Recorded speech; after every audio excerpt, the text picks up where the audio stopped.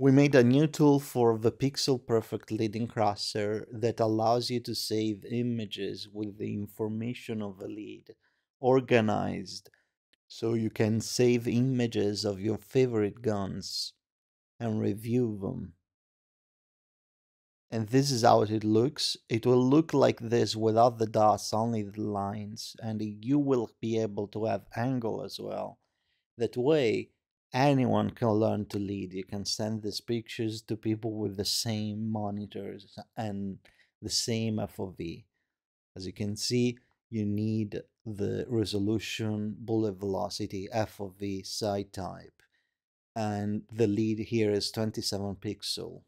Obviously, it is not as good as using crytek or hot site. Bro, you hit a tree! But it is good. It is good enough to learn to lead where the lead is relative to the model of your gun. And this is how the angle will show up. Probably it will be only lines without the dots. It's just easier. And I hope you will like it.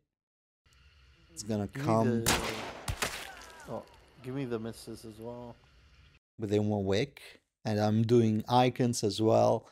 The icons are vectors, so you can modify them, skew them, you see, with different angles. You can do thumbnails, you can do Steam profiles.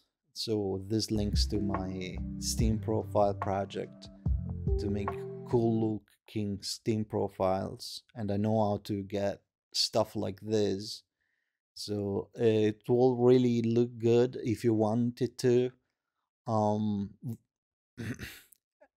this is not exactly legit. Blackie will ban you if he finds you're using cheat engine to slow down the animations and run reshade.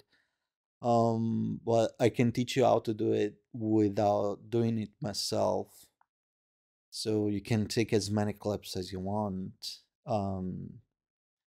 But I personally prefer to do stuff regularly. So this is it. I have a lot of stuff like the videos about breaking doors and pushing coming, but currently I'm just focusing on improving the pixel perfect leading crosser, adding the drop, and coming with the map tools in-game overlay. That's all I'm focusing about, and that that's about it. It's a very short video, and I hope you understand if I'm not releasing stuff on YouTube, it's because I'm working on these projects.